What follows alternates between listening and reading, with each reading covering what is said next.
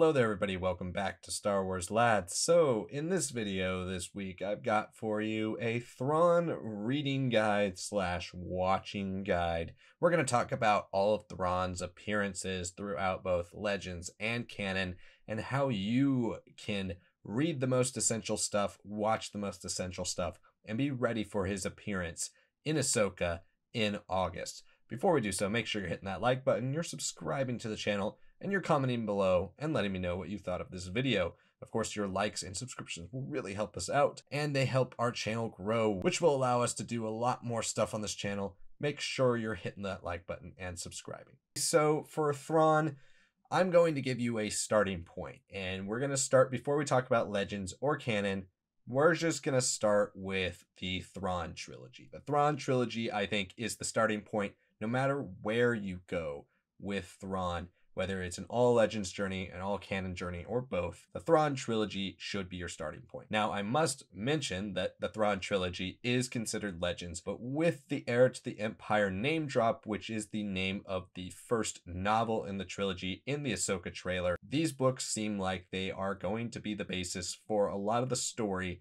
they are going to be adapting for Thrawn, the overarching narrative, and everything about the New Republic era at this time. Of course, that means reading Heir to the Empire, Dark Force Rising, and The Last Command. Thrawn is the main villain of all three of them, and everything about Thrawn stems from his first appearance in these novels. So even though these books are Legends, I still do recommend you read them, even if you are going into canon. If you're interested in continuing with Thrawn's story in Star Wars Legends, we're going to talk about that now. Now, there are two directions you can go with Thrawn in Legends. You can go before the Thrawn trilogy, or you can go with the legacy of Thrawn post the Thrawn trilogy. Personally, I would say you start with the material before the Thrawn trilogy because it builds up a lot of his character and a lot of the reasons why his legacy matters. We'll start here with the Timothy Zahn novel that came out in 2006 called Outbound Flight. Outbound Flight told the story of the Outbound Flight project, as well as Thrawn's first contact with people from known space. Outbound Flight lays the foundation for a lot of what Zahn's mythology ultimately becomes in the rest of Legends, as well as a lot of the ideas he ultimately brings to canon. Things about the Chiss Ascendancy, the Chiss Ascendancy hierarchy and class structure, the Chiss Expansionary Defense Force, Thrawn's origins, his brother Mithrasophists, as well as characters like Jorah Sabaoth, who ultimately become very important into the Thrawn / Timothy Zahn mythology. This is arguably the most important book outside of the Thrawn trilogy to read if you are interested in learning the story of Grand Admiral Thrawn, so I highly recommend you read this next. The next essential Thrawn story that you should read if you're trying to make your way through Thrawn in Legends is Missed Encounter. Missed Encounter is a short story written by Timothy Zahn and illustrated by Doug Schuler for Star Wars Adventure Journal No. 7, published by West End Games in 1995. It was later reprinted in the Outbound Flight paperback in 2007, with changes made to accommodate the story that Zahn told there. Missed Encounter tells the story of the Empire discovering Thrawn during his exile from the Chiss Ascendancy. It's a story that was very similarly adapted into Timothy Zahn's first Thrawn novel in canon, and has become an essential piece of Thrawn's journey from Chiss Ascendancy to the Empire. Thrawn does appear as an antagonist in Empire at War Forces of Corruption, the expansion to the Empire at War video game. He also makes an appearance in Rebel Force Target. I personally would not consider either of these appearances essential for you as you're making your way through Thrawn's history, but they are two full appearances from the character, and if you would like to be a completionist, you would next look at these two. After that, his next big novel appearance would be in Choices of One, also written by Timothy Zahn. Thrawn has a pretty big role in Choices of One, but Choices of One itself is a sequel to previously Allegiance. There are a lot of pieces of information about Thrawn and Choices of One, including things that he is doing during the time of the original trilogy. So that does make this book semi-essential for when you're reading Thrawn. However, since Thrawn is not in the previous book and you kind of need the previous book to read this, I would not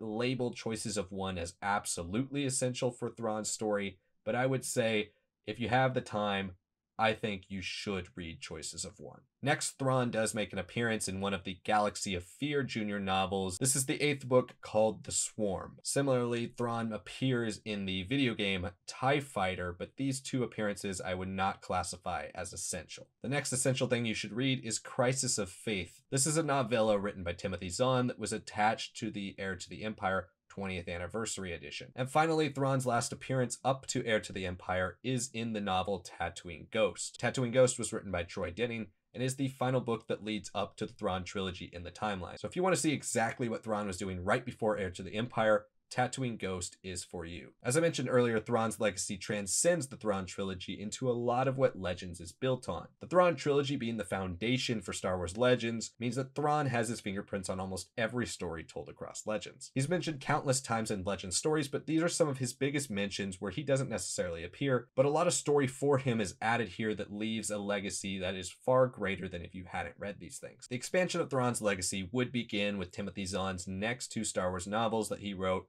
The Hand of Thrawn duology, beginning with Spectre of the Past and ending with Vision of the Future. Thrawn is not featured directly in these novels, but the entire story is based on Thrawn's legacy. This was Zahn's return to Star Wars, where he fixes a ton of things that went wrong with other authors during the 90s and provides cappers for a lot of his characters as he transitions them out of a lot of the muddled, repetitive storytelling that was the Bantam era. We also see a ton of tidbits of information where he begins to expand a lot of the ideas he initially set up in the Thrawn trilogy. We see looks at planets where Thrawn held sway, secret bases that Thrawn had, disciples that Thrawn had that we didn't even know about, and one of the first real looks at Thrawn's life outside of the Empire, his people, the Chiss, and the reasons why Thrawn was so heavily involved in the Empire. Even though Thrawn is not in these novels, I would say these are essential reads. They are Timothy Zahn, and they provide a ton of legacy for the character. And finally, the capper Timothy Zahn novel to all of this was Survivor's Quest. Survivor's Quest was written after the Hand of Thrawn duology and provides another epilogue story to Thrawn's journey. Again, Thrawn is not featured in this novel, but his legacy is continued to be furthered. And it also provides a ton of information about the Outbound Flight project far before Timothy Zahn ever wrote that novel. I would say this is an essential novel to read if you are getting into the legacy of Thrawn. To reiterate, Thrawn has been mentioned in nearly every Star Wars book, so I'm not going to continue to go over all the times he was mentioned or all the times one little thing that he did in the past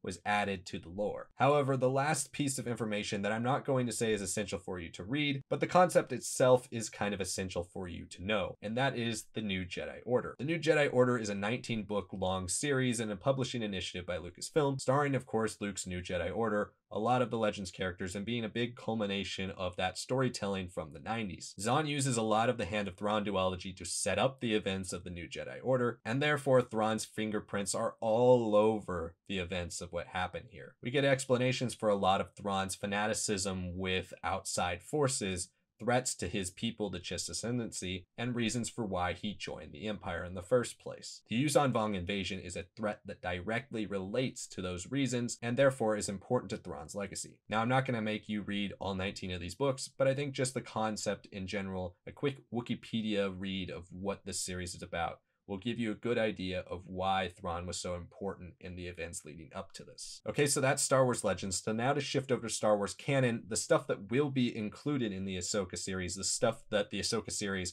will have to respect when it comes to Thrawn storytelling. Thrawn has only appeared in 3 different types of Star Wars storytelling in canon prior to Ahsoka. First, I would recommend you start with Star Wars Rebels. Thrawn's first appearance in canon was in Star Wars Rebels, and he does appear in seasons 3 and 4 as the main antagonist. The initial characterization for Thrawn is all established here, and a lot of what made him special in Legends is brought over. It's also the first appearance of Lars Mikkelsen as Thrawn, who has been confirmed to be playing him in live action. He does the voice for Thrawn in the animated series as well. If there's one thing besides the Thrawn trilogy that I think is absolutely essential for you to watch or read if you're going into Ahsoka, it's of course Star Wars Rebels. Not only because Thrawn is involved in that story, but Ahsoka Tano, Ezra Bridger, Sabine Wren, and Hera Syndulla are all confirmed to be in the show, and they are some of the main characters of Star Wars Rebels, We also just recently got a Zeb Orrelios appearance in The Mandalorian, so you can't count out an appearance by him in Ahsoka as well. So now switching over to novels, Thrawn first appeared in the novel Thrawn, which was created in conjunction with Star Wars Rebels Season 3. Timothy Zahn worked directly with Dave Filoni, trying to match the storytelling between the character in his novel and the character that was on screen. Thrawn tells the story of Mithran Naruto's discovery by the Empire, as retold from Missed Encounter, his rise through the ranks of the Imperial Academy, the impression he leaves on Imperial officers, and the bonds he builds while in the Academy with people like Eli Vanto. Zahn uses this as the foundation for most of the lore that he eventually expands upon throughout his other 5 Thrawn novels, so this is probably the most essential first read of any Thrawn novel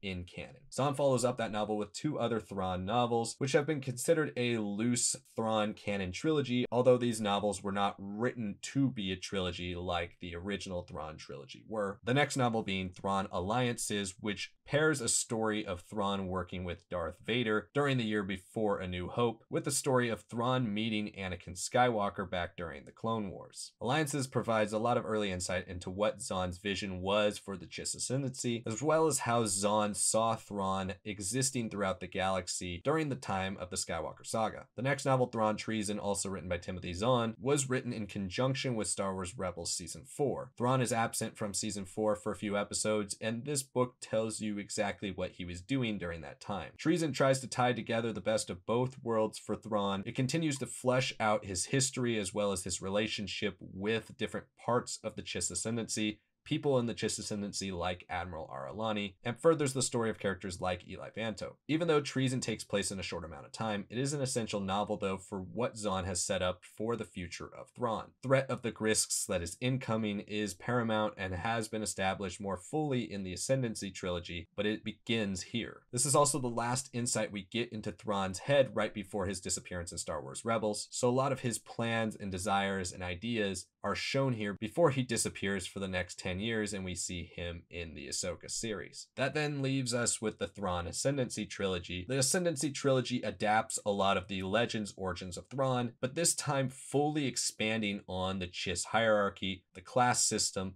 the family structure, and the military structure, giving us a much wider variety of Chiss characters with many different types of personalities, and really establishing a sub-universe within the Star Wars universe. It's an excellent trilogy, and I highly recommend you read it, but if you want to know the canon origins of Thrawn, this is where you would read them. And the very last thing you can check out for Thrawn is just purely his mention in The Mandalorian Season 2, Episode 5, Chapter 13, The Jedi. Ahsoka name drops him at the end of the episode, and that is it. That's all we get from Thrawn so far in live action until we see him in the trailer for Ahsoka. Thank you so much for watching, and of course, hit that like button if you haven't, subscribe to the channel, comment below, let me know what you thought of this video. Hopefully you enjoy your reading journey / watching, playing journey for Thrawn if you were going to do everything I mentioned here. Thrawn is one of the most important characters in Star Wars history, not only for perpetuating the franchise in the 90s when it was all but dead, but just for being a completely different type of villain than we had seen before. A calculating, manipulative Imperial that we had never seen the likes of in the films. I cannot wait to see Thrawn in live action. If you're interested in other Thrawn videos, I have many more up here on the channel, including my thoughts on how you could adapt the Thrawn trilogy very directly into The Mandalorian Ahsoka. I'll be doing an update of that when Ahsoka comes out and we can see what story points they have added. Thank you so much for watching, and I'll see you next time.